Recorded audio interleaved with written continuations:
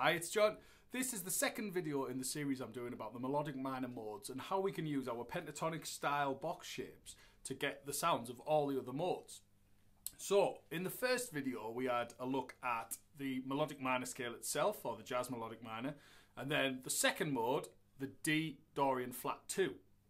So we were adapting the D Dorian flat 2 in 5 pentatonic based scale shapes to get all of the other modes. So where I'm going to take off is just a brief recap of those scales. I'm going to show you how those sound. If you don't know what happened in the first video, please go and find it. It's on this playlist and you can have a look at it.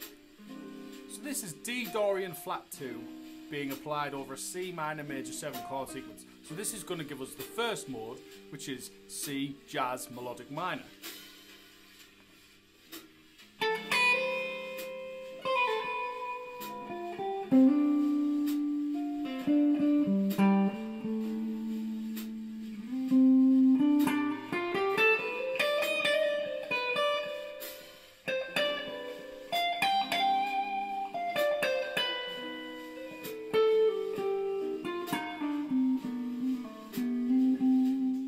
This is a D minor 7 chord groove, so this is the second mode of a melodic minor scale based in C.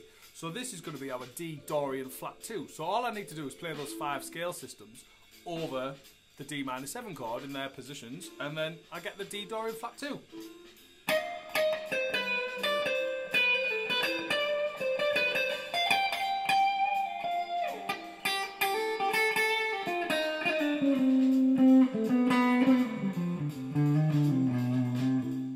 So, this time round, we're looking at the third mode, which has to be played over the third chord. So the third chord in C melodic minor is E flat augmented. And the scale sound you're going to get by playing our D Dorian flat 2 over this chord is E flat Lydian augmented. It's a really cool sound. And what I'm going to do is just play the scale systems that we've been doing from video 1 and show you how it sounds over this. Over this chord, we want to be playing our D Dorian flat 2 scale. And what that does is gives you the sound of E flat Lydian augmented.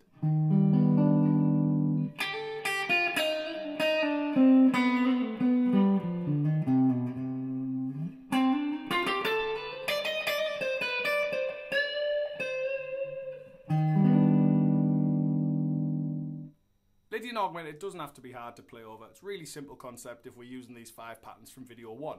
The next video we're going to be looking at Lydian Dominant, which is the 4th mode, and it can be played over 7 chords. So it's really common. 7 chords happen in loads of tunes, so come and watch the video.